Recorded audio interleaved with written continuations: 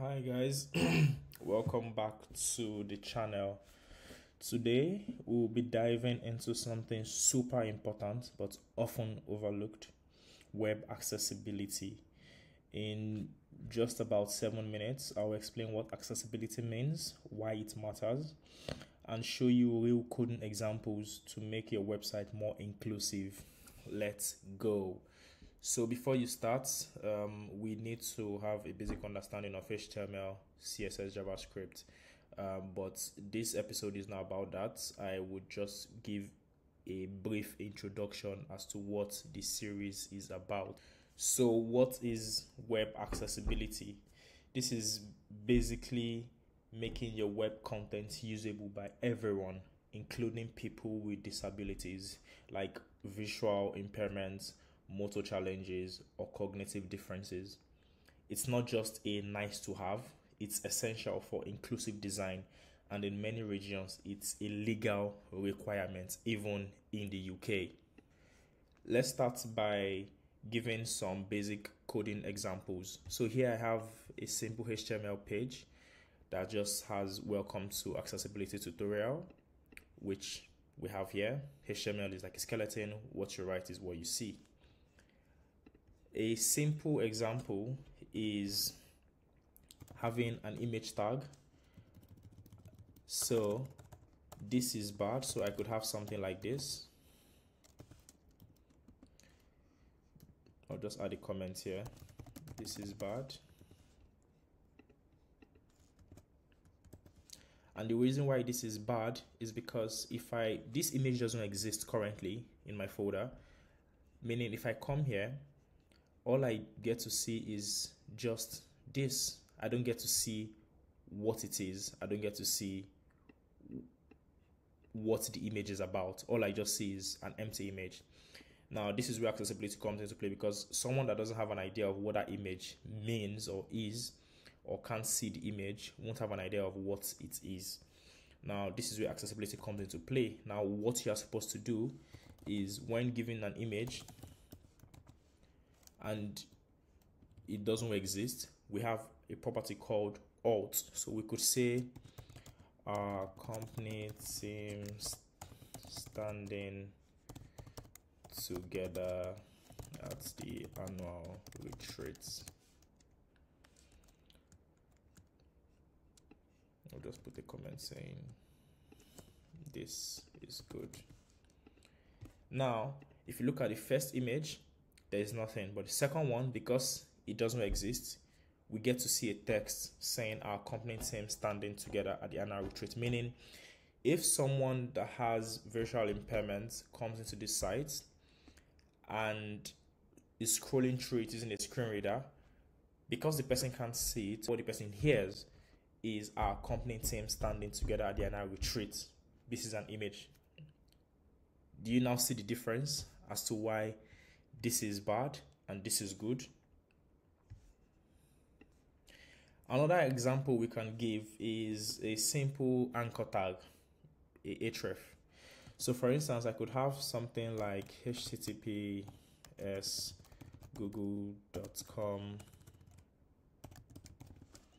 and a typical website will have something like this: click me. Now, this is bad, and the reason why this is bad is because this just says click me. It's not descriptive. There's nothing, to tell me what this is doing. And you get to see a lot of websites that has just click me, view me. What do they actually mean? This is where accessibility comes into play again. Now, what you are supposed to have is, I will just copy paste this and say this is good.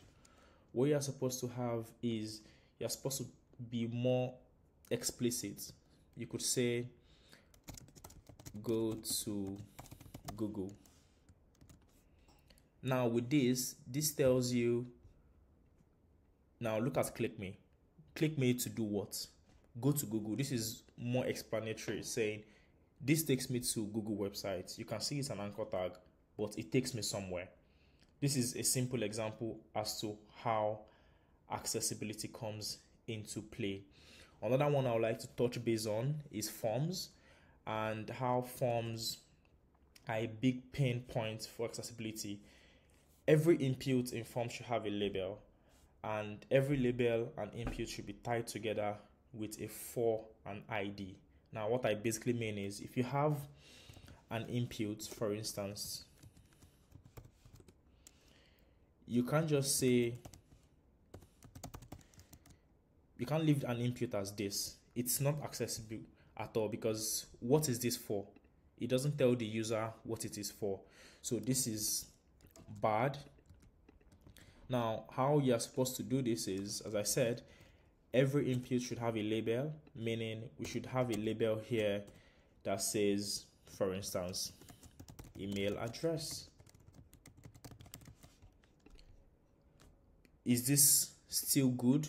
Not necessarily. We need to be able to say this label is for this input, and the way to do that is to use for. So we could say for user email, and here we would have ID user email, and this is a type of email as well. So what this is basically doing is, we are saying this label is for this input. This makes it accessible. This makes the user, or whoever is reading it, says this email address is for this particular input. Sometimes HTML isn't enough, and that is, a fact. That's where ARIA comes into play. Accessible rich internet applications. If you want to build some custom attributes like drop down, you could use ARIA.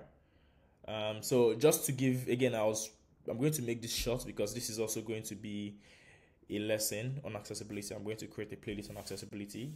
Quick recap: use alt text for images, write descriptive links, ensure full keyboard access, use proper labels and forms, maintain good contrast, and use ARIA carefully for custom elements. I'll touch ARIA in a more lengthy video. Accessibility isn't just for people with disabilities. Always know that it helps everyone. Faster navigation, better SEO, and future-proof design. If this helped you in any way, please give this video a like, subscribe for more dev tips, and comment below if you want a full tutorial on ARIA rules, screen reader testing, or building accessible components from scratch. Thanks for watching, and let's build a better web, one accessible site at a time. Thanks, guys.